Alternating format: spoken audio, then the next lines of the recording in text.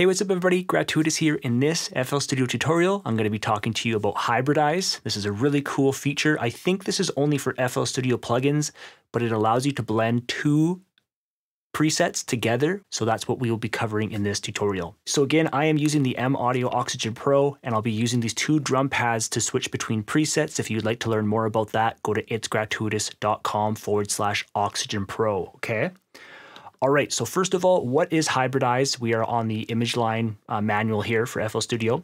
So Hybridize blends between the previous and next selected preset. So if you enable Hybridize and you switch to the next preset, it blends the two presets together to create really, really cool presets. All right, so I'm gonna be using Harmor for this example. Again, when you guys watch my tutorials or my live streams, you guys know I do use a lot of stock FL Studio plugins for my virtual instruments. For the mixing plugins, I really do like the Fad Filter plugins, but when it comes to these virtual instruments, you will see me use a lot of stock plugins, okay? So be careful what you're listening to out there.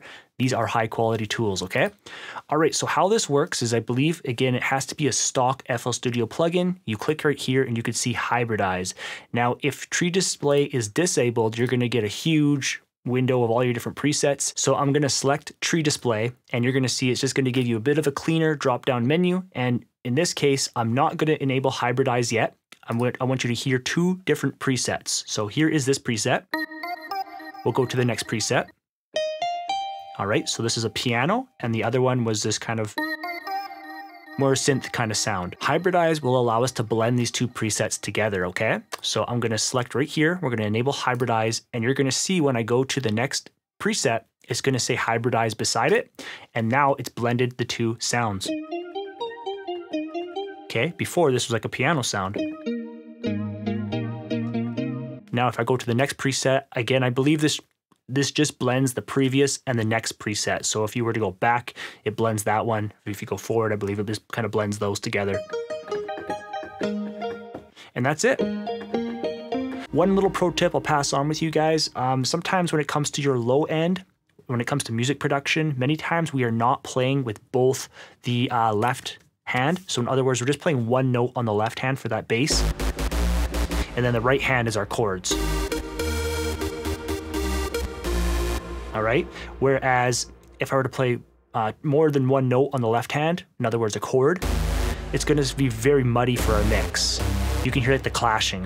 Whereas in the high end, it sounds very pleasing, right? So as you just heard there, right?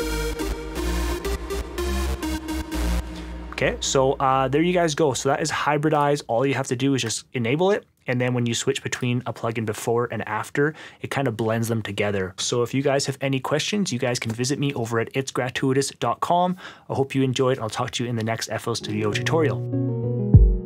If you're wanting to learn FL Studio, check out the 3 exclusive videos I have for you. You can get them by going to itsgratuitous.com/FL Studio. I hope to see you inside.